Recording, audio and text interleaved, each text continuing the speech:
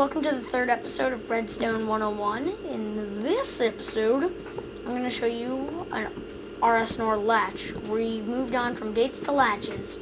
So all it is you have an input here, and the inputs are buttons. So this, when you press this button, it'll turn this one on and keep it on. And when you press this button, it will turn this one on and keep it on.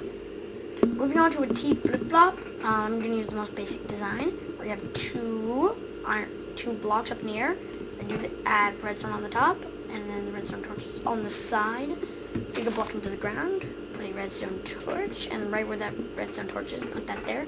Put a block right next to it. This here. They have to be sticky pistons, I do believe. And then you touch the button up here. So this basically makes a button act like a lever.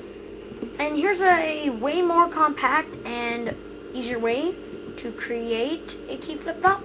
So we have a dispenser with a water bucket, have a fence here,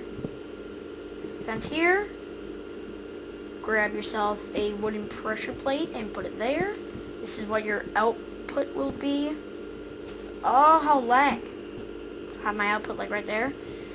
And then have a block above the dispenser. Now place a boat right there.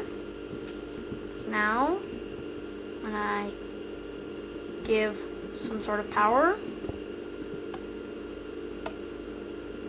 it's off. And it's on. Now, how does the RS-NOR latch work? Well, let me show you real simply. So, when I press this button, it will activate this redstone, but it will also turn this torch off, which will no longer give power to this block. So then this one will always be on, and it's giving power to this one, so it's always off. Then when I give power to this one, this turns off, which makes this one turn on, which keeps this one off forever. And then this here T flip-flop is just one of many designs. This one is caused by a glitch that, if I press this, it'll actually alternate between the two pistons. Like, this one will retract when this one will try to extend. So, it's technically a glitch and it's technically not.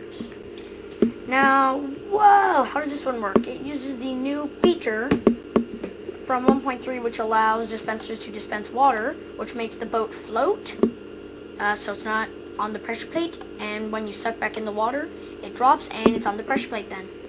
Thanks for watching this episode of Redstone 101. As always, link in the description for the map if you want to study it yourself and be able to create these off by heart if you couldn't really understand how I created them.